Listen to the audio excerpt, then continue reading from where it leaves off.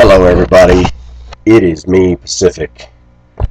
I want to thank one of my viewers personally for giving me the link to this video that I'm going to be discussing, and I'm going to try to keep it brief.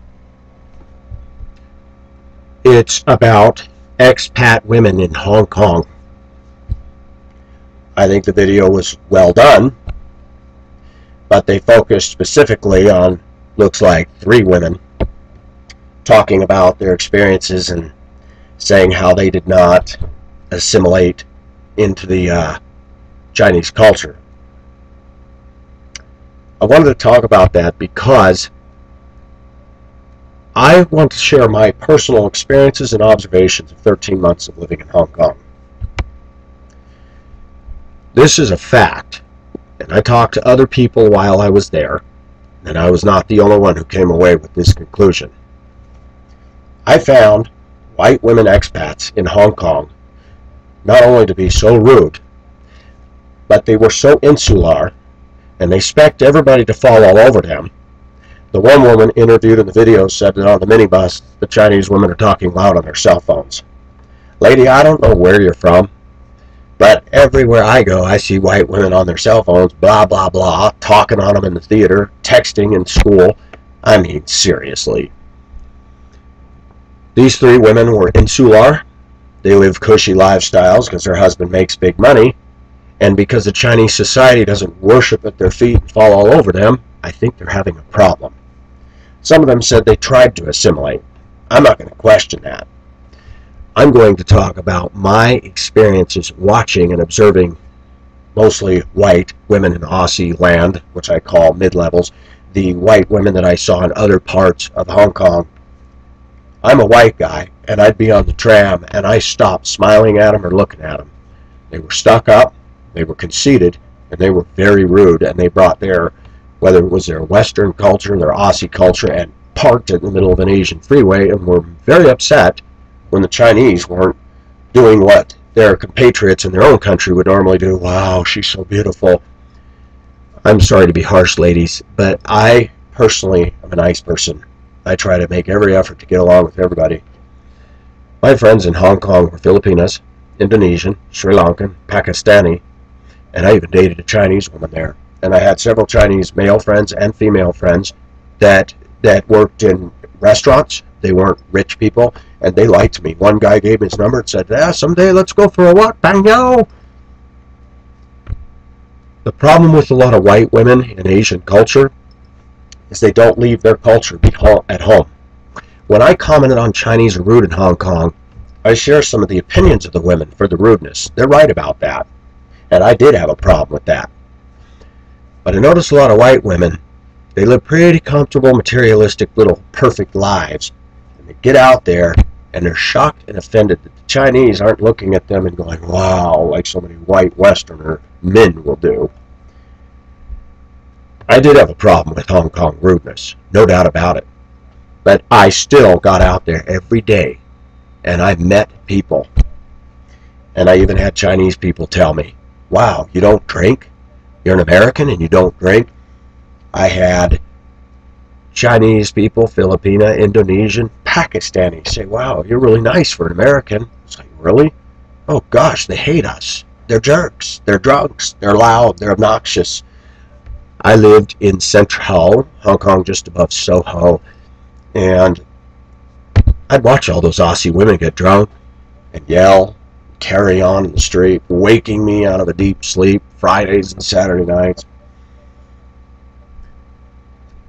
I saw rudeness from them to the Chinese, and the one thing that bothered me, you're in their world. Don't expect the West to marry the East. You're in their world, and maybe they find your culture of insular, little, comfortable lifestyles to be offensive to them. What I found with a lot of white women, including, and I'm going to talk about my Australian, Singaporean lady friend from Australia, but Singaporean descent, took me out to dinner one night. Her husband is an engineer and a very nice gentleman from Germany. These couple, the nicest people I know. But she even said to her Aussie female friends, you have no idea what most of the Chinese life in Hong Kong is really like. You live in your cushy little upper-end environments. You don't pay your rent. A big percentage of Hong Kong Chinese live very poor and live in cage housing or inadequate housing, and the white women don't know that. And then they wonder why a lot of Chinese don't accept them. Well, part of that is because they think you got the comfortable little perfect life. So they're not real comfortable with that anyway. Chinese do have their own culture. And I have found that out. And I still admire their culture, even though I saw rudeness that drove me nuts. The pushing, the shoving, the cutting in line. But I found my own way to deal with it. When you live in that culture, you learn to, when in Rome, do as the Romans do. You stiffen your shoulder, you walk straight up, and you don't move either. I don't mean leaving being rude, but when I saw what was going on, and when somebody cuts in line, sometimes I politely put my hands on their shoulder and say, pan yao, back there, and I would move right in front of them. They're not going to knock me to the ground. I don't put up with manners like that. You want to take cuts, I will simply move you gently over and say, excuse me, back there.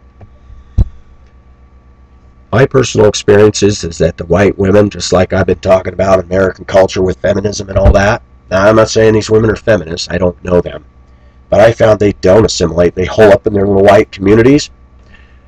White women, I lived in Shangwan. I rented in a flat, and the whole building was Chinese. I went out my door, and I was surrounded by Chinese. There was no white people at all. And you know, it took me time, but the shop owner downstairs, my age, Chinese woman, finally started saying hello to me and smiling. People started getting to know me in the restaurants. People said, you know, you're all by yourself and you come over here into our culture. I had Chinese people say, oh yeah, they all live on the hill there and they don't want anything to do with us, and then they complain about our ways. Interesting. I complained about the manners, but I trafficked in the Chinese culture every day. And you know what? There was quite a few Chinese people that smiled at me and reached across the bridge to get to know me. I don't know too many white women in Hong Kong culture that really are trying to assimilate. You live very comfortable lives, bonbon lives. You're not working.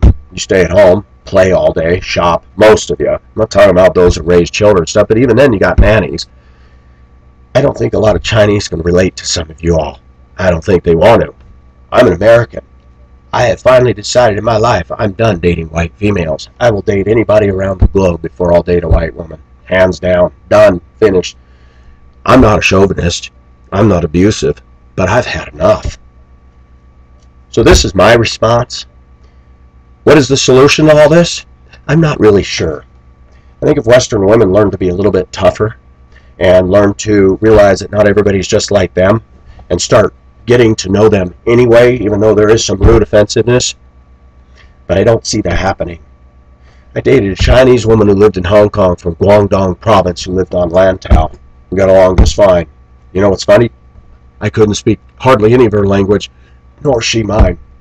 We got along great. I had some Chinese friends, and if you take the effort to get to know some of their language and genuinely care. But you're going to have to get out of your cushy areas, and you're going to have to go down to the areas where the common people work. And when they see you over and over and over again, then maybe they might start to accept. This is just Pacific's take on it. I'm not an expert on Hong Kong, but I do know a lot, and I experienced it because I didn't play the tourist. I'm not rich. I went over there on my own budget, my own bank account, and I spent time in that culture, and I didn't live in a little cushy white areas. In fact, the more I saw the behavior, I stayed away from that. My friends were international, and some of them are still friends with me today. Skype, we call each other on the phone. I love being international. And if I could find a job in Hong Kong, shoot, I'd take it in a minute. This is Pacific, signing off. This is just my thoughts on it. Bye-bye.